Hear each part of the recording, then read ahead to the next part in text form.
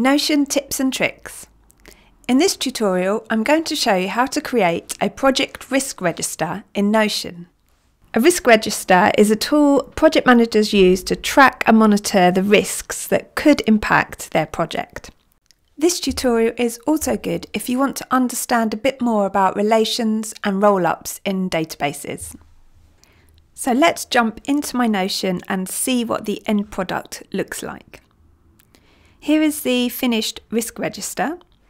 It has an ID and description column, and then a column where you select the probability the risk will occur, and a column where you select the impact on the project if it does occur. Then here, the overall risk is automatically calculated. This tutorial shows you how to set this up. So as you can see, 4 risks have already been added to the database, and I'll add another. So potential risk number 5 is that the budget may be cut. Next, I'm going to select how likely it is that this will happen, and I'm going to select unlikely. Then I have to select the impact on the project if the budget is cut, and for that I'm going to select major. And here you can see that the risk has automatically been set to medium. Before I show you how to set up the risk database in Notion, I'll explain a bit more about how risk scores are calculated. Here is a risk matrix, and you can see from here that if you have a likely probability and a minor impact, then the risk comes out as medium. Whereas if you have a very likely probability and an extensive impact on the project, then the risk is high. And to automatically calculate this, we give each probability and impact level a score. These scores are then multiplied together, which gives you the risk level. So you can see that the multiplied scores here, everything 15 and above is a high risk. Medium risk is scores between 8 and 12, and low risk is between 1 and 6. So let's put all this theory into a Notion database. Start by creating an inline database for the probability scores. And instead of the tags property, change this to a number type and call it scores. Add 2 more rows and then add the probability levels and give them a score between 5 and 1. Then you do exactly the same to create an impact score table. 5 entries with scores 1 to 5. I also like to open up each entry and give it a relevant icon. So I'm going to put a red blob for the very likely option and a green blob for highly unlikely, etc.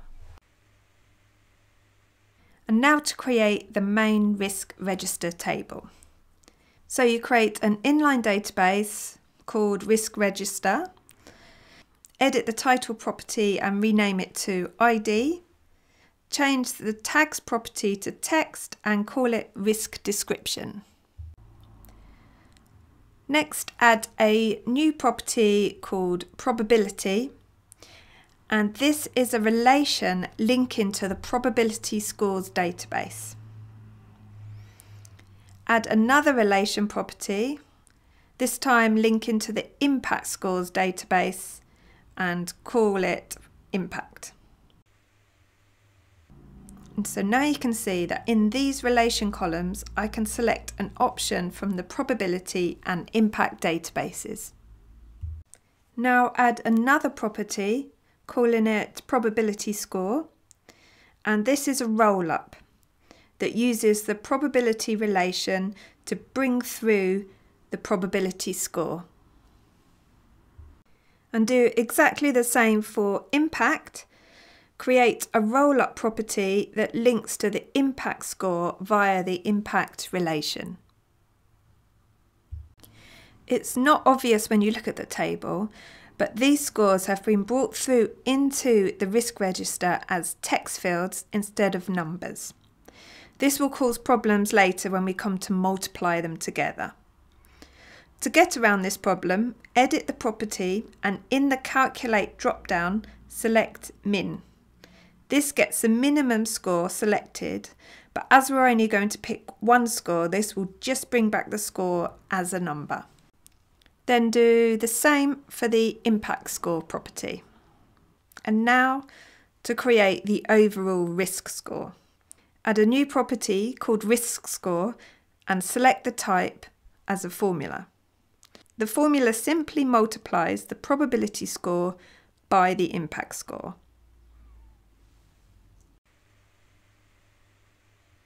And finally, add the risk property. This is going to be a formula, and you want the formula to say that if the risk score is 0, then put nothing. If the risk score is less than or equal to 6, then put a green circle and low.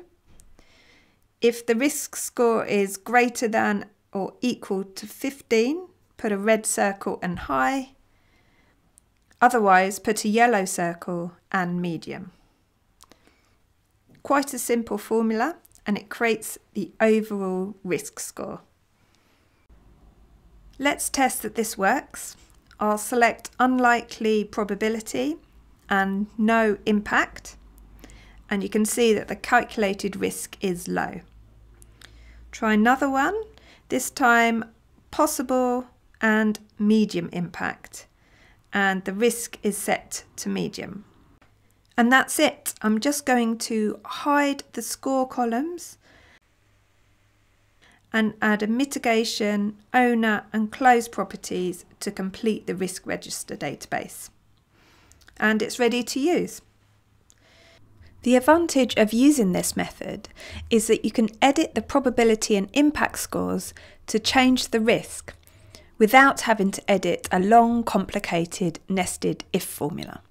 I'll put a link in the description below to this video's blog post, where you can copy and paste the formulas from the tutorial. I'll also add a link to a risk register template that you can duplicate into your Notion workspace.